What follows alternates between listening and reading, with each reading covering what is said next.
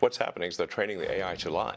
Yes. It's bad. To lie. To That's lie. exactly right. And to withhold information. To lie and yes, and yeah, exactly. To either comment on some things, not comment on other things, but not to say what the data actually demands that it say. Exactly.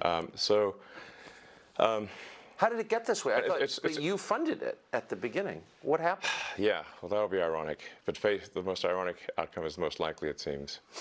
I'm stealing that. That's good. That's actually a friend of mine, Jonah, who came up with that one. I actually have a slight variant on that, which is the most entertaining outcome is the most likely. But that's entertaining as viewed from a third-party viewer. Right. Like, so if we're like an alien TV from on show. High. Yes. Yeah. Like you could go see a movie about World War I, and they're being blown to bits and gassed and everything in the trenches, and it's like you're eating popcorn and having a soda. It's fine. Not so great for the people in the movie. True. This is Occam's razor. The simplest explanation is most likely. Jonah's variant, which is irony, and then my variant, which is the most entertaining as seen by a third-party audience, which seems to be mostly true. But it seems true in this case. So you gave them, did you give them a lot? I came up with the name and the concept and pushed, had a number of dinners around the Bay Area with some of the people, the leading figures in AI.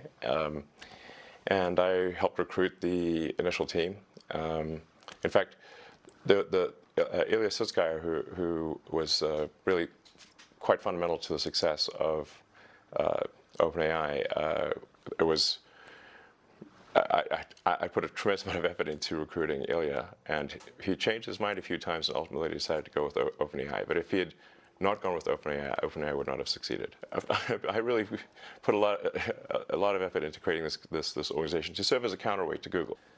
And then I kind of took my eye off the ball, I guess, and they are now closed source, and they are obviously for profit, and they're closely allied with Microsoft. In effect, Microsoft has a very strong say, if not directly controls OpenAI at this point. So you really have an OpenAI Microsoft situation, and then Google DeepMind are the two sort of heavyweights in this arena.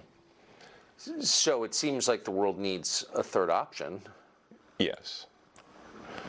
So I think I will create a third option, although it's starting very late in the game, of course. Can it be done? I don't know. I think we'll see. It's definitely starting late, but I'll try to create a third option, and that third option hopefully does more good than harm. Like the intention with OpenAI was obviously to do good, but it's not clear whether it's actually doing good or whether it's. I can't tell at this point, except that I'm worried about the fact that it's being trained to be politically correct, which is simply another way of being saying untruthful things. Yes. So that's a bad sign. There's certainly a path to AI dystopia is to train AI to be deceptive. So yeah, I'm going to start something which I know you could call truth GBT, or a maximum truth-seeking AI that tries to understand the nature of the universe. And I think this might be the best path to safety, in the sense that an AI that cares about understanding the universe it is unlikely to annihilate humans, because we are an interesting part of the universe. Hopefully, they would think that. I think it would, because humanity could decide to hunt down all the chimpanzees and kill them, but we don't, because we're actually glad that they exist. Yes. And we aspire to protect their habitats. But we feel that way because we have souls, and that makes us sentimental and reflective. It gives us a moral sense, longings. Can a machine ever have those things?